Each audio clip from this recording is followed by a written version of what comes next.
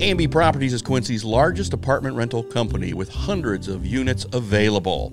They offer short-term and long-term rentals with 1 up to 4-bedroom apartments. A&B Properties meets the needs of its tenants with care, compassion, and a quality of service that exceeds expectations. A&B Properties also has a convenient tenant app for you to do your payments or make repair requests. Give them a call today. A&B Properties, 217-919-8080, Quincy.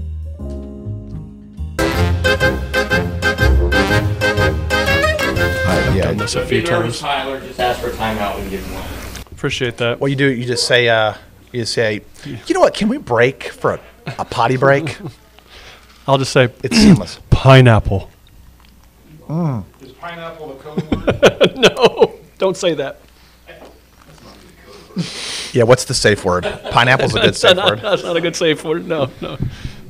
Yeah, so we'll do at some point. So we're live, but who knows when Bob's gonna pick it up and start going? You never know. But is your phone on vibrate? It's over by my child. Desi, is your dad's phone on vibrate? Yeah, it is. I got my watch anyway. I'm mostly just trying to make conversation with the child. No, you put it on vibrate. Yeah. There we go. One thing about Desi is she understands electronics. I guess Doesn't so. she? Yeah, she does better. Yeah, than She knows how to me use. sometimes. Yeah, She knows how to use electronics. yeah. You know how to use the TV in my kids' room better than they do. Yeah, you chose all the movies. Like you ran the whole room. Yeah. But anyway, Tyler Tomlinson. Hi. Hi. Hi. I just saw you at the coaches meeting at the Fuzzy Bubbler a couple nights ago. Yes, we had a good meeting. I've had good feedback. You did have Yeah. you added a bunch of coaches. Yeah. Yeah, they added themselves, but yeah. Tyler Tomlinson.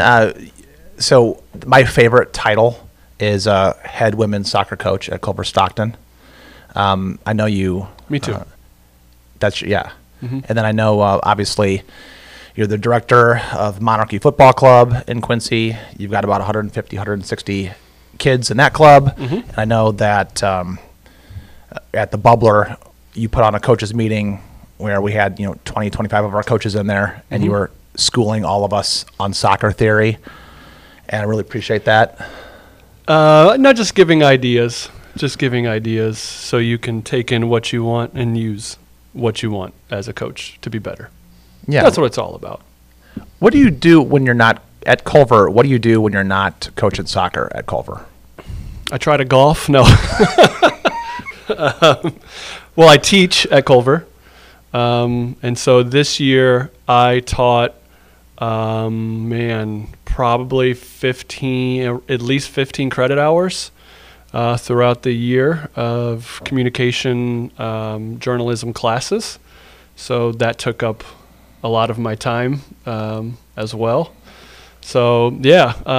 But when you're not doing that, you're recruiting, you're working on your budget, you're working on your inventory, you're working on retaining your kids that you have, making sure their grades are doing well, they're being good citizens.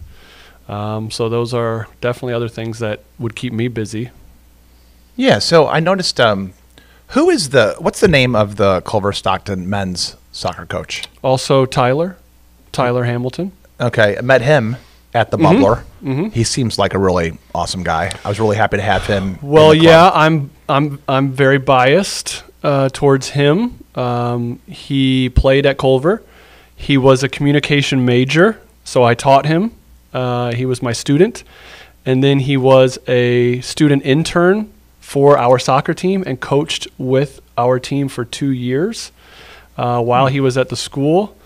Then in his professional life, he sent me players that he was coaching that ended up being members of my team as college players when he was in high school, coaching high school. He married one of my former players. My goodness. So, yeah, I would say that I know him pretty well. Yeah, and I noticed when I was looking around the room, you keep really good company. I always wonder, how I'm there if you keep such good company. I wonder that too. Do you? Yeah. Yeah. So does your You are my sister. you have become like my organized part of my brain. Yeah, You man, know, so like- but you I know, you know what I You're mean? Like I'm like, gosh, organized, I'm organized enough to ask you to do things. See how? Okay. See what I mean? I'm like, man, Okay. I don't know if I'm gonna be able to do this. Ooh, I bet if I ask Frank, and then you're like, you need that done, it's done. And then like that's Correct. just your response to everything. And so eventually you become the organized side of my brain. if you text me or call me and say you need something done, I'm pretty much going to stop what I'm doing to do that, because otherwise I have the illusion, maybe I give off the illusion that I'm more organized than I am. So what happens is, if you say, hey, can you do this one thing, this administrative thing? I'm like, yeah, you got it. If I don't do it right now, oh baby, You'll I forget. have no idea when it's going to get done. So that's why. I So do it immediately. see, somehow, some way, we work well together. Yeah. So another reason why I might be, like, talked about maybe in your family or some people close to you is because sometimes I write things on Facebook, and then your sister, Tiffany Tomlinson, who's quite the badass and shark in her own tank over there at Well, you QS. have to be careful, because like my sister could write a post that says something like, just drove through this restaurant and got an iced tea, and it would get like 37 comments, 294 likes, and then I'll write something like, I just bought a house, and it'll get like 10 likes, and like my mom would say she loves me.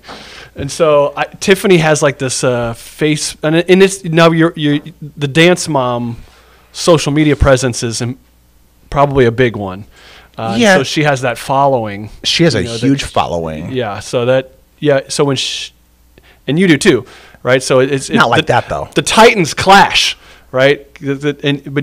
She just says she's getting an iced tea. You stir up everyone's feelings, and so then those iced tea and those feelings collide, and it's Facebook. Yes, she writes Fireworks. things that are uplifting and positive for humanity, and then I go in there and just ruin everything. That's what I do. You bring us back down. I bring us back. You guys, It's like, good balance in the not world. down to earth, just down. Yeah, for sure. I mean, I wish I could say I'm sorry about that, but I'm just kind of not sorry. But that's okay. I mean, interpersonally, there's like social media personalities, and then there's interpersonal personalities. Mm-hmm. Or if you're talking to somebody on the phone, have you ever spoken to a recruit, either on the phone or email, and you get one version of that person, but then when you see them in person and you talk to them, it's different? Yeah, I What's actually that think like? that's more of an adult problem, honestly. How I think when recruiting kids and working with college kids, just as adults are, they do try to present their best life as kind of the number one goal, right? My best pictures, April dump, right? But then like it's artistic but cool pictures that everyone's jealous of.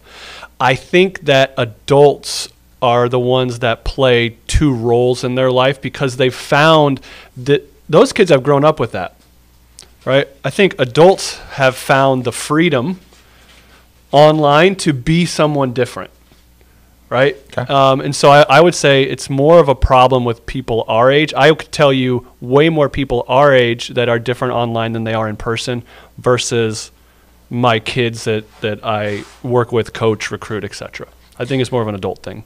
Interesting. Were you born in Quincy? I was. Born and raised?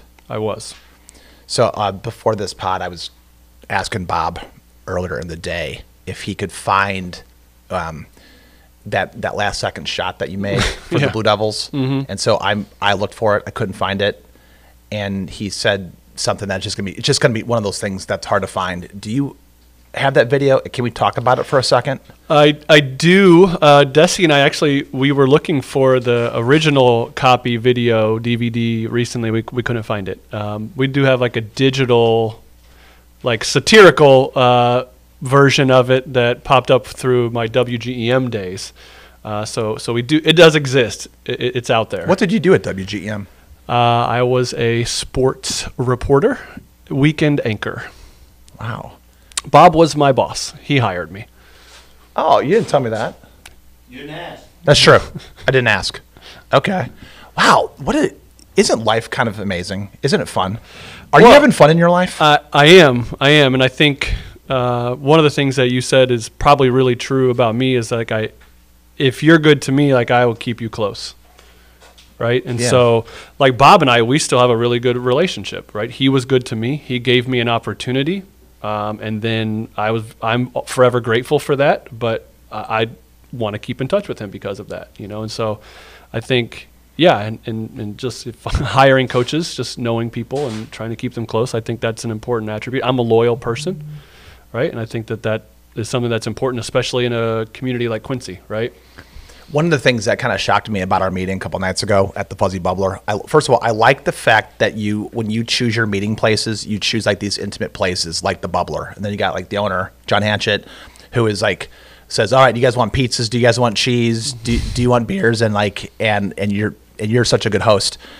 I'm shocked at the quality of the people that you keep around you. I mean, it's shocked me. I expect it from you, but a couple nights ago when I'm sitting around the room, you know, at that monarchy meeting and looking at the quality of the people, you hold such high quality people in camp with you. I mean, even like, you know, I remember you and I talking a while back. It's like, okay, for soccer trials. So I'm not trying to make this all about soccer, but it's this idea of you run a club on top of being married and having, you know, Desi, you know, and all of that's a lot of work and your regular day job and all of the extracurriculars, and you're friends with everybody, like everybody. So many people know you. And then I go in, and a few weeks ago we were talking about you're bringing on 2 brand new teams into the club, okay? And as you're bringing in, as your club expands and gets better, more powerful, and it's amazing to watch kind of how you do that, because I sit back and you let me in on a lot of different things, but to watch you operate inside the club is incredible. And I wish I could be like Wendy Arnett and see the other side of you, because she gets to see like the Culver Stockton part. But you brought in Tyler Hamilton to coach the 2016 boys. He's going to coach the oldest team. Oh, he's going to coach the oldest team. Yeah. Which ones? 2011. Oh, he is. Mm-hmm. Oh no, that is it? Eddie Garcia is going to teach. Is going to coach the 2016 boys, and then you brought in 2 coaches for 2016 girls. Who were those? Grace and Sophie Shackleton. Okay, and that the way that they carry themselves and the way that all of these people that you bring in, I'm sitting there and I'm congratulations on making such good decisions on personnel. Well, people have to say yes to you. That's a big part of things, and in today's world, it's hard, right? Like we have trouble. I'm like, man, we're adding all of these new restaurants. Who's going to work there? Right? Like what? And so who's going to work there? Right? I'm like, yeah, all right. Oh, 10 new restaurants, great. Oh God, like who's going to work there? Well, if someone works there, then who's not working at these other places? Yeah. Right. And so to get people, I'm lucky. Right, I'm lucky that people want to help us and give their time to Quincy's youth. Right, it's a big responsibility, probably a responsibility not a lot of people want any part of. So I think that we should be grateful. I think that any organization, whether it be club or park district or the YMCA, that people want to give their time to help. Like that's in today's day and age. Once again, that's a really good thing that's happening, and the fact that we can have all of these things in Quincy and have these great people help us, right, and help our kids. I mean, I think we're lucky in that sense, right, because it's not always like that, and it's tough. And you know, I look at things like referee shortages, right, and how do we have enough referees? I don't know still. Like, I don't know how we have enough referees. And so locally we don't have a ton for sports, all different kinds of sports. And so, like, I'm always overly cognizant of how referees are treated, because I know we need them, right? Yeah. And so when I got to Culver, it was like the coaches before me didn't have great relationships with the officials, but like it was in a time when that was okay. Do you know what I mean? Well, like, how long ago? Like 15 years ago. Okay. You know, it was okay. There could be some strife. And the men's coach at the time, his name was Blake Ordell, and he and I were like, well, first of all, it's not us. We don't want to have strife and conflict with people that we have to interact with all the time. And so we both agreed, let's change that. When referees come to our school and our games, let's welcome them. Let's what can we do for you? Thank you for your time. We appreciate you officiating the game. We can have candid conversations during the game still, but then after the game, thank you, sir, thank you, ma'am, whoever. We appreciate your work today. Let's change it, right? And I think that we really did. I think there's a lot of officials that come to Culver now and they enjoy being there, but I think it takes an effort to do something like that. When you were in college, did you know that you're going to be coaching soccer at Culver and running an entire youth soccer club? No. I was going to be on ESPN. That's where I was going to be. Yeah. So what were you studying? Journalism. I got a master's degree. See, I was smart, right? I got a master's degree just in case I sucked and didn't make it to ESPN. And that happened pretty quickly. So, what's your master's? It was in mass communication. Okay. Most of my research there was in like communication law, actually. So, yeah. How did you? How did you go from hitting that last second shot as a Blue Devil in basketball? With my eyes closed, probably. How did you go from that to a soccer coach at Culver? How does it go? And you played soccer at senior high as well. I did, yeah. I wasn't a great basketball player. I set a lot of screens. I made J.D. Summers look really good. I got him open quite a bit. And then I just played defense, right? I knew my role. I was really good at my role, right? Coaches probably liked me. I didn't really play till then. Like I don't think I started on my 7th grade team. I didn't start on my 8th grade team. I might have started on my 9th grade team because other kids moved up. Don't think I started on my sophomores team. And then I started every game my senior year. So, once again, for the development of kids, I just stuck it out and did everything I was supposed to do as a player, right? So there's a lesson in and of itself, right? But I was a better soccer player. I went to Culver on a soccer scholarship. Bill Schneider recruited me. I did talk to the basketball coach. You'll like this conversation. Steve Hill.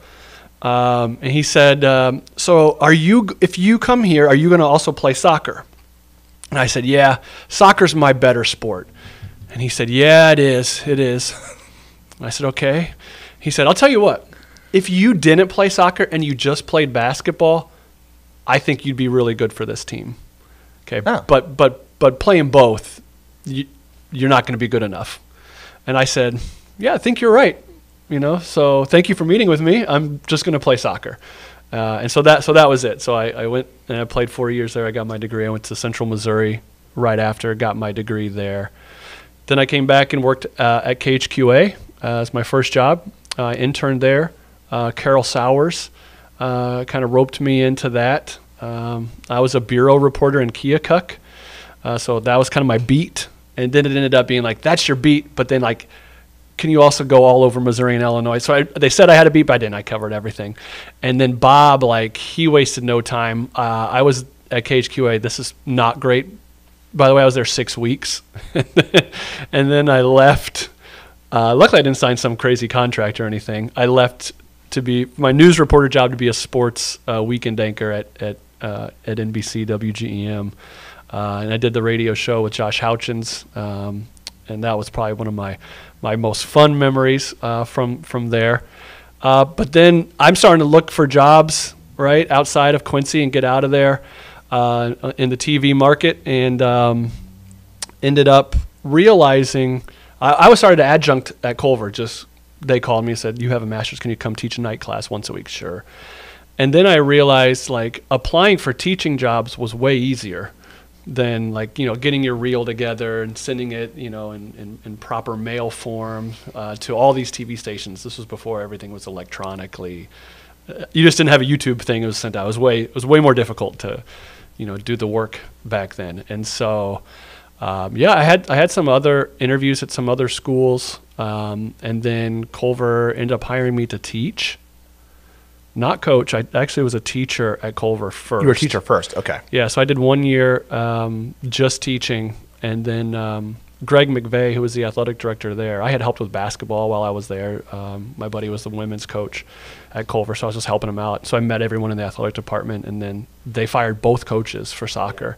And so he approached me and said, how about you just do this? And the options were, get your PhD, which costs a lot of money and a lot of time, a lot of studying, a lot of work, or you just go into coaching. And so I chose the coaching. And I thought at the time, based on the scholarship structures, et cetera, the women's team probably had an opportunity to be more successful. I'd say that's probably the right decision looking back. Mm-hmm. And I thought soccer was soccer, so I didn't really care. And I just wanted to say, like, hey, where can I thrive? And so, yeah, went for it. And that was, I'll be my 14th season in the fall. Wow. What do you do how do you unlock the brains of the college students who come to Culver and play for you? What do you do? What do you say? What kind of culture are you trying to foster there? Yeah, I think a welcoming one, I think is really important in today's society with like college kids. I think that's really important. It took a lot of groundwork and discipline and patience over years to create a culture that is what I would almost call like self-sustaining, right? I don't feel like I work super hard anymore and inject all of this energy into like what my culture is going to be for the team. I think that the players carry it on really well themselves, and they kind of set standards. And on our team, I don't have to say anything. On our team, like we do our study table hours. On our team, on time means early. Our team, we're respectful. We get good grades. We do these things, and so ultimately, like we have good enough leaders and kids that's passing on from class to class within the players. So are you saying that like some like the older players on the team, are they, when they see freshmen coming in or transfers, are they just showing them the ropes? I mean, is this, you start the ball rolling, it just keeps going? Yeah, I really do think like we kind of have like as I said, a self-sustaining culture. And it's not just like showing them the ropes. That is important, right? But it's also like welcoming them, wanting to be a friend and a teammate.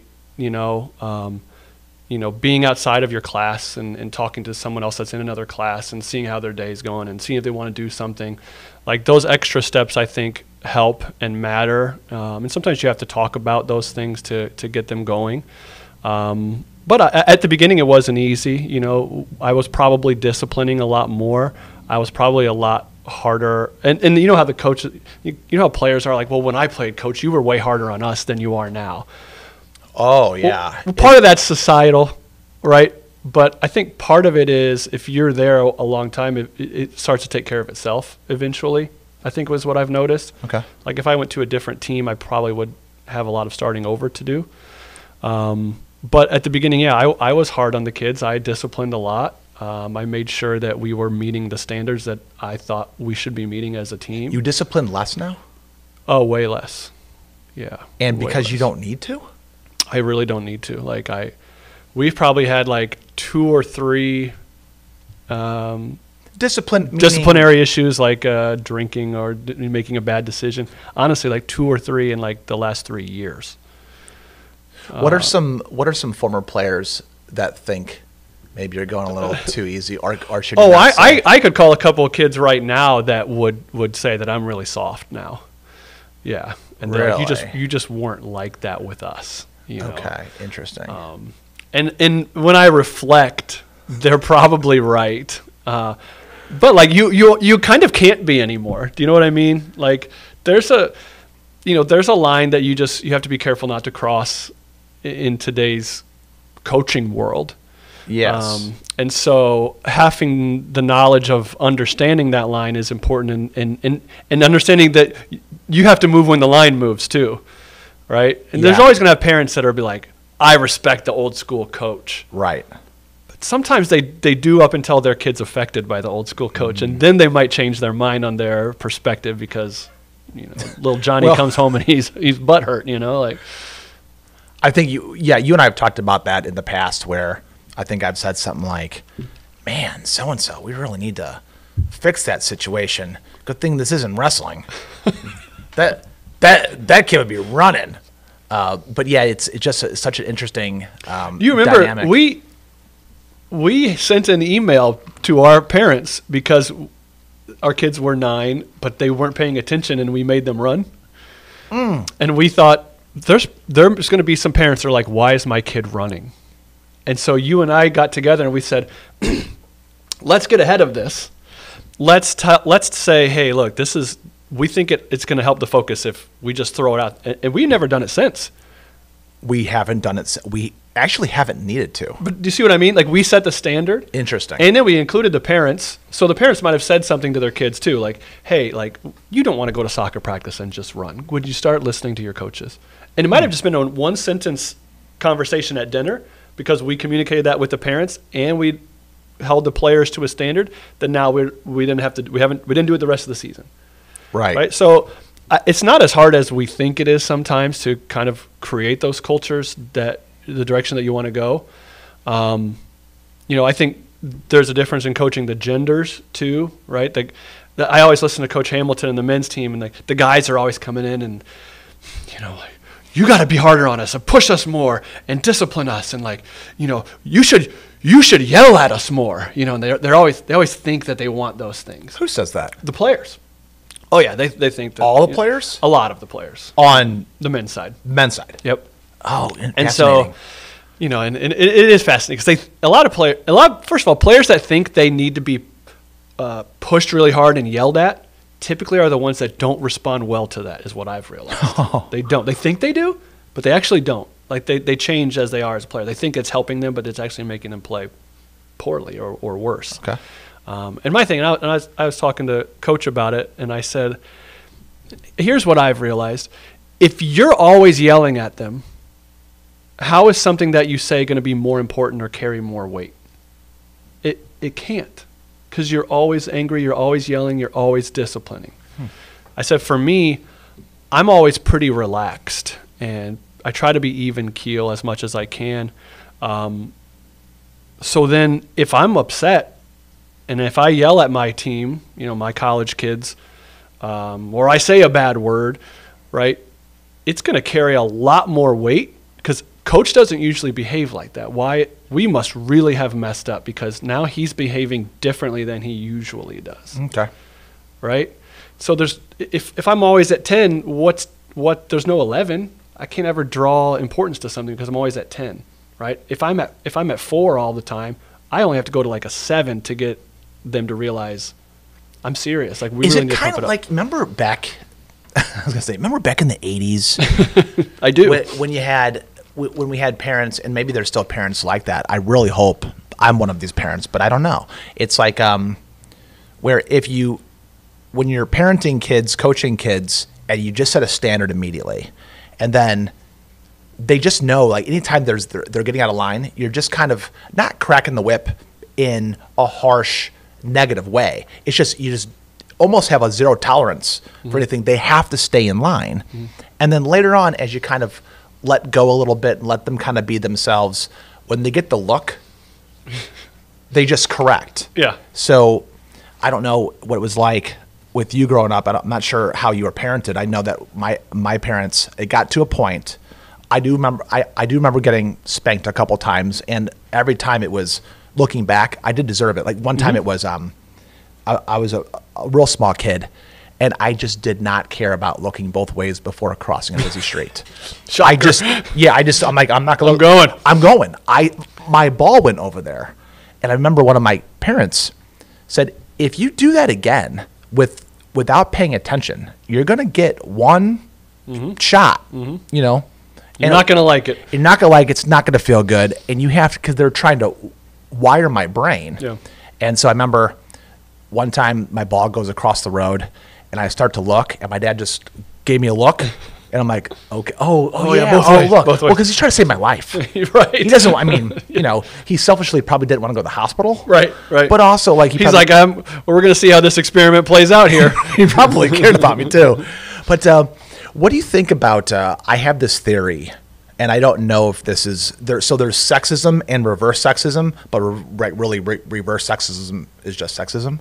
I have this theory that girls are more coachable than boys sometimes, and particularly at early ages. And I don't know if that's true, and I don't know if, like, I've noticed, this is my own personal experience, and I don't know if I'm way off on this, but I've seen a situation where you've got, let's say, 8-year-old boys, 8-year-old girls, and 3 out of 3 times in the same type of age group, the boys, they're not listening as much as the girls. Now, and I'm not trying to, I have a son. I'm not trying to rag on him, but my girls tend to be, my kids that I coach, just tend to listen more than the girls tend to listen more than the boys sometimes. And is this a gross overgeneralization? I have had college coaches, and I have a lot of connections that have coached both genders, tell me that it can be more rewarding to coach the female gender because their response, application, and coachability is so much higher. And not always in a good way, right? What you're deciding how they're going to play, like they're going to go play it, really, and that's how they play. So the boys will take more liberties and freedoms, and maybe that's a good thing too in development. But from what people that have told me, like it's just a little bit more rewarding because you feel like what you're coaching is being done more. So yeah, like to generalize the two genders, I think that it's pretty accurate. Yeah, well, that's kind of a, if I really extrapolate that, and I don't want to think too hard about it, but let's say you've got 2 equal talent pools, okay? And, in a vacuum, which, by the way, is impossible. You can't get 2 sample sets that are perfectly, quote-unquote, equal in terms of the talent pool. It's just not going to work out that way.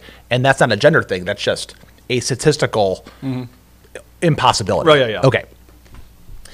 But if you did have something like that, I would almost rather, even though growing up, I played boys soccer. Okay, I've never played girls soccer. But this idea that back when I was a kid, girls sports was not where it is today. And I'm glad and really happy to see the evolution and the growth of that. That makes me really happy. I've got 3 kids, 2 of them are female. So, the amount of energy I put into those girls is monumental. But I just think that you can have more success, generally speaking, and any of the super, super pro boy people out there may give me some pushback on that, but I just feel like you can have more of a feel-good success. And maybe it's just in my head. And that's what I said. I told the coaches, it doesn't mean that team's better than the other team, right? Like the boys could have way more talent, but just because your imprint is you can see the imprint better with the girls, makes you feel better as a coach. I don't know what's the better of the two. I don't know. How much effort did your parents put into you as a kid, into sports, academics, emotional support, everything? I was one of those. If you do this, you're doing it full out, right? And so every practice. You said this, or my parents. Your parents. My parents, me quitting baseball was like. It was a discussion. Like it was not like, hey, one day I came home and this is it, and they were like, okay, like it didn't happen in the middle of the season. No, I of course never that. Like I had to finish everything. That wouldn't happen. So like just quitting the sport was a big deal. How old were you? And I decided going into high school. Finally, at that time, I wasn't going to play 3 sports. This is crazy to even think that, right? And even then, it was like. Okay, like so, but you've put so much time into baseball. How did it break down? You're thinking that you're not going to play this third sport. You're going into high school. Yeah. You're going to senior high, right? Or is it junior high? Senior high. Senior high. Was that back when senior high was? Well, I was at the junior high, but I would be on the freshman base or JV baseball team. So what's happening? You're thinking in your head. I wasn't enjoying it. And then what did you? Sit your parents down? Did you say something at dinner? What happened? I think so. Something very simple. Like, we need to talk about baseball. I'm not sure I want to play anymore. And then it was like, well, you've put so much time into this. We've put so much into this. You've gotten better, this and that. And I have. So it really wasn't easy. And I'll tell you, it got worse because, and I thank my parents till the end of time, right? Because I did quit baseball and I tried to quit basketball, right? Going into my junior year, right? I tried to quit because, one, all my friends quit. Okay? All my soccer player boys, except for like one, they all quit, right? So I was like, they're all quitting. Like, some of them are better than me at basketball. Like, why am I still on the team?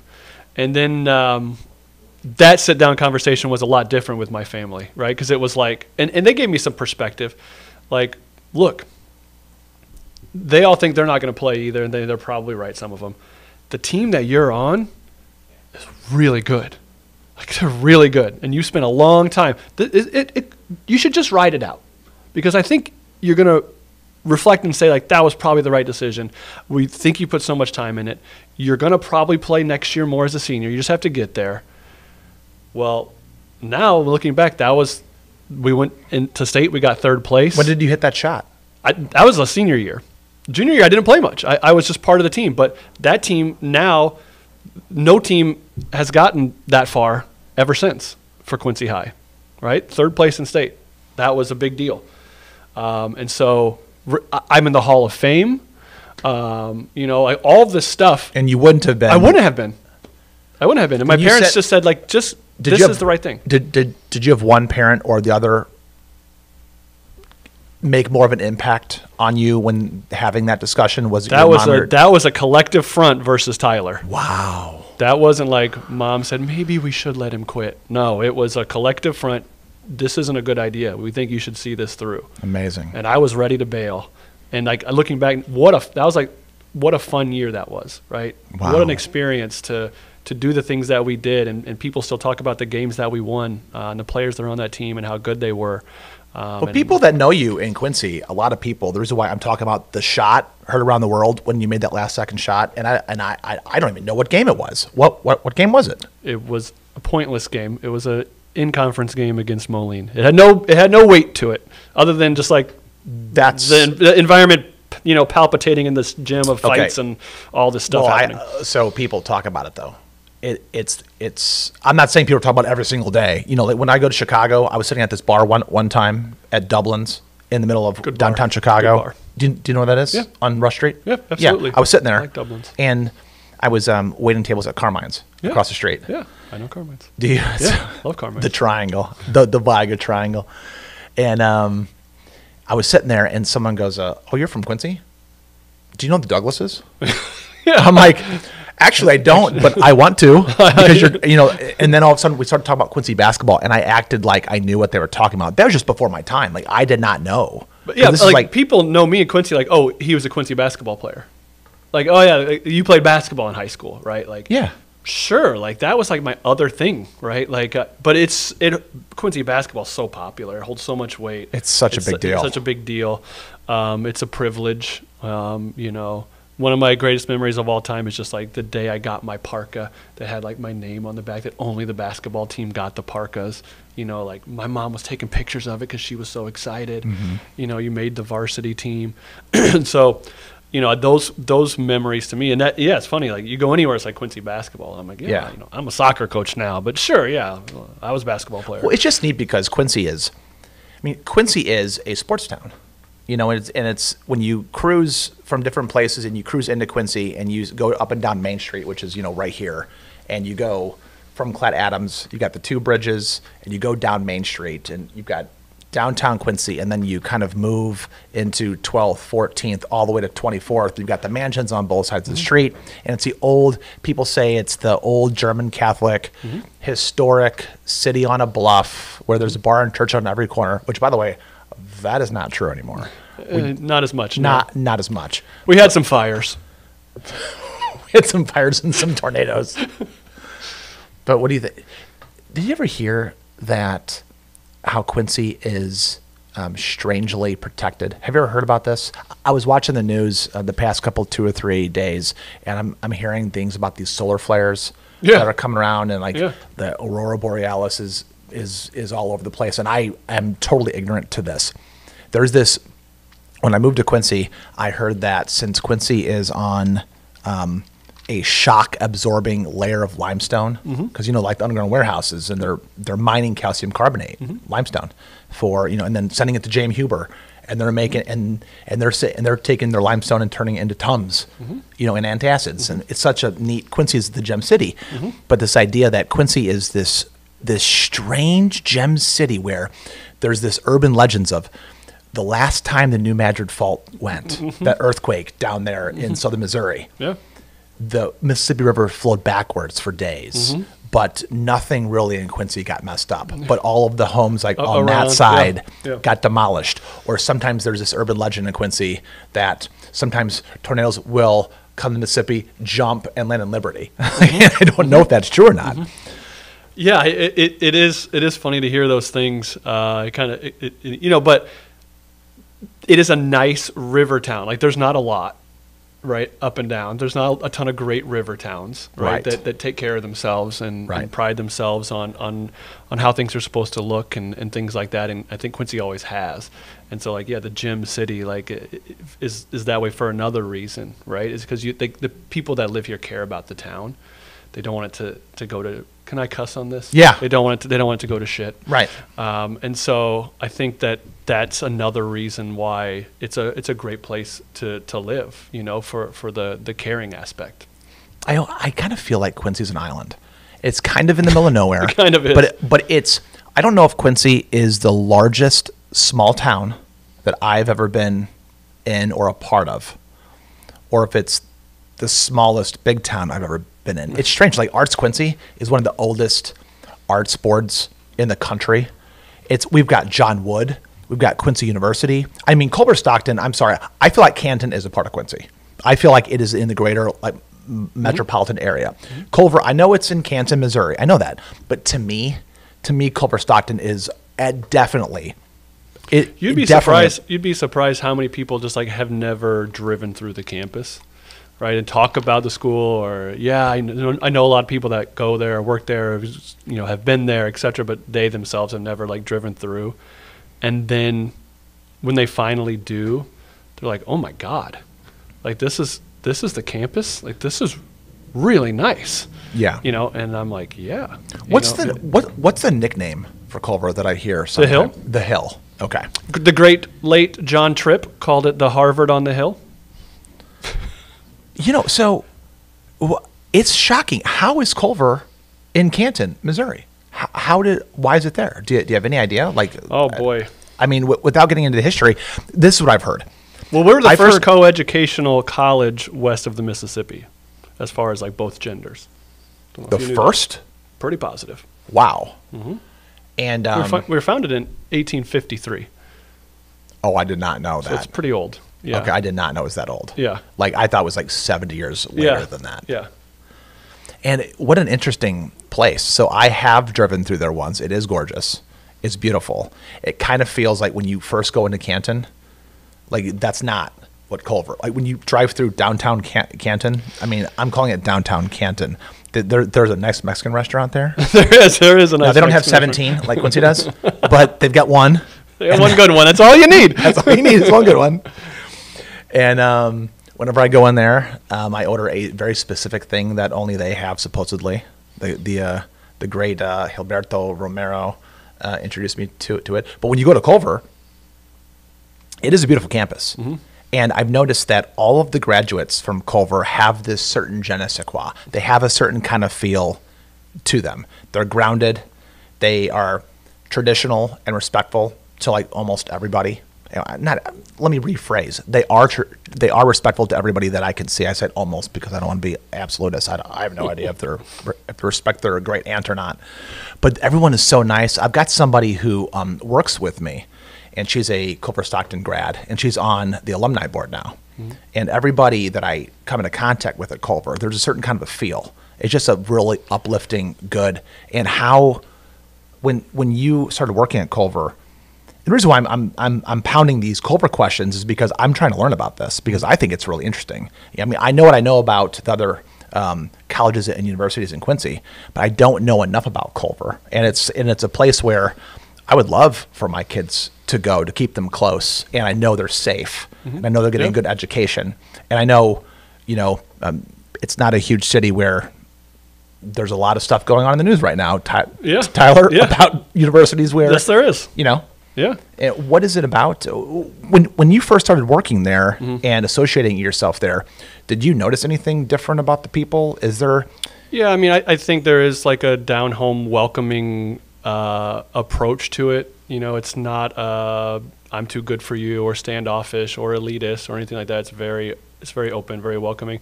Now, some of that may be rooted in like the Disciples of Christ denomination as their affiliation, which is everyone's welcome to worship with us. Open doors, come in. We accept all people.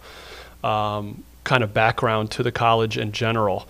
But then I think as times change and students start to look at different experiences, like there's a lot of colleges that have a lot of commuters. They live in their parents' house, not getting the same experience when you live with mom and dad. Right? There's a lot of kids that live in an apartment and go to college. Once again, you may not be getting the same experience when you live off campus in your apartment. You're getting a grown-up experience, not necessarily a college experience. And so for our school, we require all of our kids to live on campus. So that's huge. There may be a school way bigger than us, but only like 300 kids live on campus. Right? So we have like 1,000 kids that live on campus. So immediately you're getting like an authentic college experience. So you want to like feel like Culver kids have like a different attitude when they leave the school. They're probably a little bit more cultured because they've had to talk to a lot of different people. They had to make friends with a lot of different groups. They're around these people all the time. They're involved, they're immersed into human communication. And not just when there's a party, but like they're always there. You know what I mean? So I think that culture aspect, what I've noticed is different. I sell the hell out of that for recruiting. Like, do you want an authentic college experience? Like, we'll provide that. Like, there's always something going on at the school, right? Because everyone is there. That's where they live. That's where they interact. Everything's happening there. They're not off campus. They're not in apartments. They're not at home. So, what's the general enrollment at Culver? About 1,000. 1,000, and so man, they all live on campus. That's amazing. And how many general sports are there? I mean, like 20 sports, maybe 22. That seems like a lot. It is. It's normal, I think, in today's landscape. But it's an enrollment-driven institution, and athletics helps definitely draw the enrollment and drive the enrollment. So probably like if I'm teaching a class, 60% of the kids are going to be athletes, different sports. And so that's pretty common. Last question. What are you doing this summer? So you've got monarchy tryouts June 12th and 13th, and then what are you doing the rest of the summer? Yeah. First thing, my family's, we go to Siesta Key like every year. Where's that? So right by Sarasota, Florida. Oh.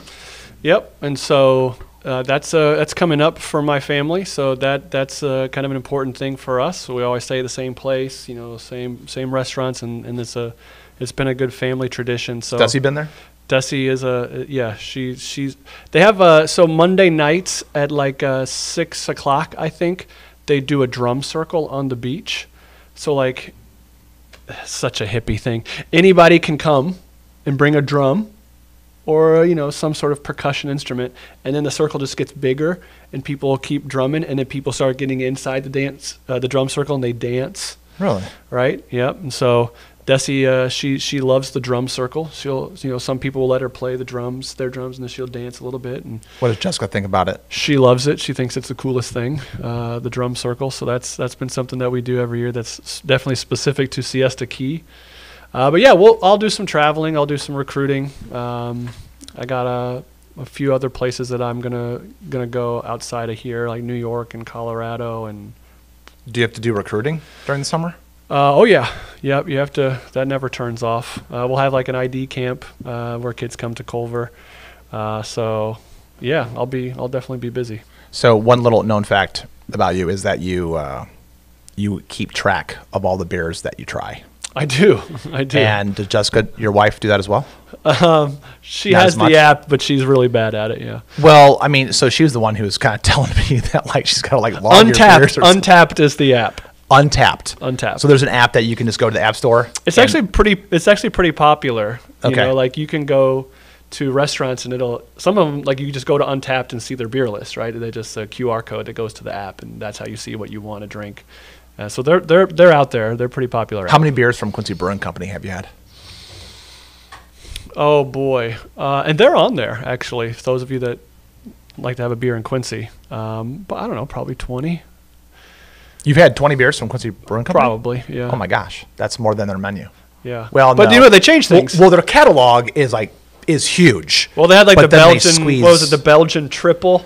That was like the new one this past week, and really? I was really excited about it. And it delivered. It was really good. Did it? Yeah. But the fuzzy bubbler had this. It was called like Juicy Vivacious or something like that, and it was by Great Lakes Brewing Company, and it was like one of the best beers I've had in I'm gonna say 3 years maybe. What? Yeah, it was like an IPA. It's on tap right now and at the juicy, Bubbler? and yeah, there's this like orange flavor of orange. I don't know if you don't like orange, you won't like it. Like an orange peel hint to it that was just super good. Wow, Really good. I'll try it. Tyler Tomlinson, thank you so much Thank you, for sir. coming on. I really, really appreciate it. Love Thanks. it. You're a star. See you soon.